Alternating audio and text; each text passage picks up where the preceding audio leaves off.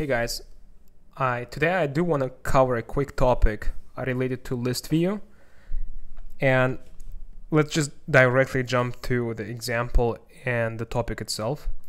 So currently I am on a sales app on one of my Trailhead org, and I'm currently viewing a recent view object for opportunities, right? This all records that I just was recently viewing. But at the same time, I'm not actually seeing all other records, right? You guys apparently, you already noticed that you can actually click on it and you can see all these sections, right? And it actually tells you recent list views, right? And then you usually probably go to all opportunities, right? And then you try to pin it. So next time you come back and this section will open up. Right, currently I'm opening all the records that is available for me.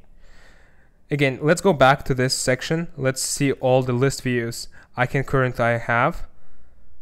And if I, for example, click closing this month, so I guess I have nothing for now. So basically those records with the filter, let's see if there's any filter configured.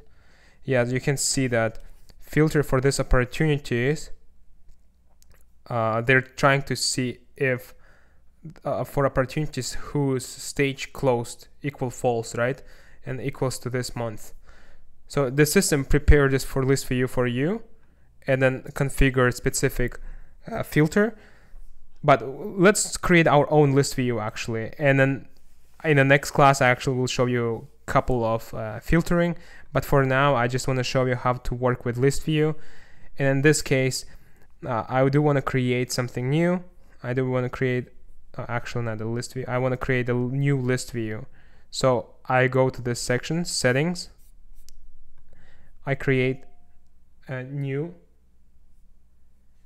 and let's see, custom list view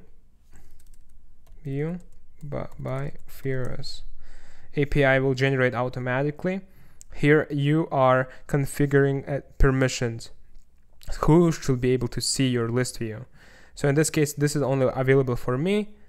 You can also see the help text, and if I click this one, it will be available for guest, partners profile, and customer portal users. And if I do want to share with specific groups of users, I can do that too. I can specify user, or I can specify the sharing based on roles. Okay, let's make this only available for myself, and just go ahead and create it right now. I'm not talking about filters for now, but I do want to show you the section, what fields I do want to see for this specific list view. So in order to configure that, you just need to click settings section and then actually edit list. I'm just kidding, it's not list filters, but select fields to display. And then here's all fields on the right section. You can see those fields currently are displaying, right? But I want to maybe bring couple more on this section to display, so it will be available as another column. Okay. So let me actually go ahead and show it to you.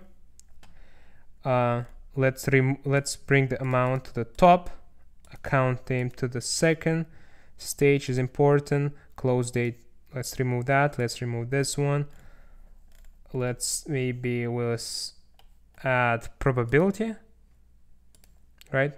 Or let's actually remove it, so it's actually very clean, right? I'm gonna save that, save it. So now you can see only 1, 2, 3, 4 columns which I specified for this specific list view. I can actually filter, pin it, so next time I actually can see it here. So it's very user friendly, and I also can change the width for my column, correct? And then add more columns to the right section, right? But cool thing I will show you guys, you can reset those width. And the way you do it, you just click back to this part and you say reset column width. So it will occupy the whole screen for you automatically.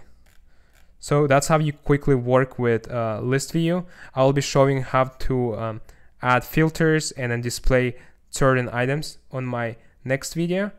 I do want to make sure I keep this videos are pretty short and then clean, so you guys don't lose interest, and then you're up to date to watch.